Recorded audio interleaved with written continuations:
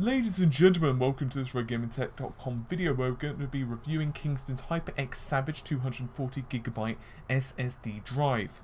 On screen now you can see me unboxing the HyperX upgrade kit, which Kingston sent us to review. This upgrade kit comes complete with the SSD drive, a USB hard drive enclosure, complete with a USB 3 cable, a SATA 3 cable, a screwdriver, a copy of Acronis True Image, plus various mounting screws and a sticker if you so desire. And no, you can't have our licensing code. Kingston boasts that the drive is capable of a read speed of 560 megabytes per second and a write speed of 530 megabytes per second. And thankfully, throughout our benchmarks you'll see that these claims are very much backed up. The drive uses a PS3110S10 controller, which is a quad-core solution which features enterprise end-to-end data protection and can handle up to 100,000 random read IOPS and 90,000 random write IOPS, which combined with Toshiba's A19 MLC toggle mode flash means that the drive is probably going to just about push the limits of what a SATA 3 port is capable of, at least in best case scenarios. We'll be running the HyperX Savage through a variety of benchmarks, including both gaming and synthetic, so we can get an understanding of just how well the drive performs in real-world scenarios. If you do want more information on our testing methodology, our system, or indeed more actual shots of the drive itself, then do feel free to look at the article which is linked in the video's description. First up, we'll be taking a look at CD Projekt Red's Witcher 3, primarily focused just on the loading times. There are two tests. The first, the initial loading of the game from the desktop to the actual game itself, and then the second test is loading a save game from within the game. You can see a marked difference between the HyperX Savage and of course a Western Digital Blue 1TB, which serves to give you at the very least an impression of just how much of a difference an SSD can make in gaming.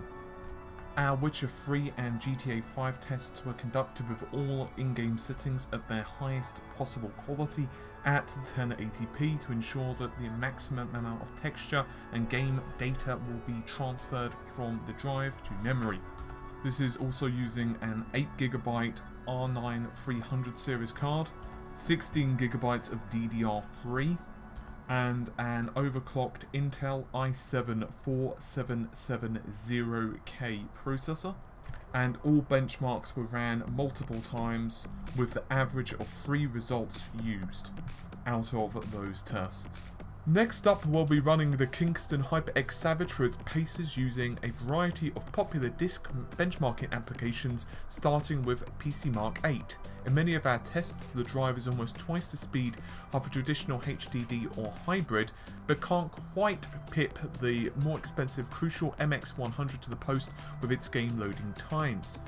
The HyperX Savage managed to equal or exceed Kingston's claims of the Atto benchmark, demonstrating that SSD drives are now being held back by the SATA 3 interface, and the results of Anvil are the last benches we'll see as we get into some footage of GTA 5 loading times and our conclusion. So, is the Kingston HyperX Savage a worthy purchase? Well, the driver is a great option for both gamers and power users. I really like the aesthetics of the drive, and I think the performance is pretty great considering the price point. I do feel that the upgrade bundle is probably the better value piece of kit, as, in my opinion anyway, the inclusion of Acronis True Image as well as the USB hard drive enclosure plus all the other bits and bobs is really quite handy. Sure, not everyone is going to definitely require that stuff, but those who do are probably going to find that the best value for money. There are only a couple of problems with the HyperX Savage. The first is that it's dealing with the issues of SATA 3. Quite simply put, we've very much reached the maximum performance levels that the SATA 3 interface can manage, hence why a lot of high-end drives are now switching to PCIe.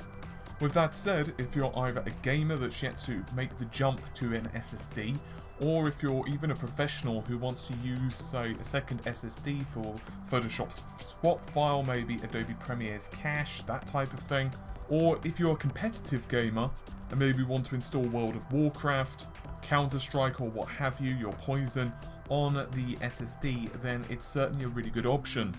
Its performance is roughly what you would expect given the price point. Looks great, at least in my opinion, and in the case of the upgrade kit, makes it very easy for you to transfer your operating system to a new hard drive if that's what you want to do. With all of that said, hopefully you've enjoyed the video. Do remember to give it a thumbs up and subscribe if you want more, more technical reviews and console analysis and all the other bits and pieces that you would hope for. But for now, I'm going to get going, so have a great night and bye for now.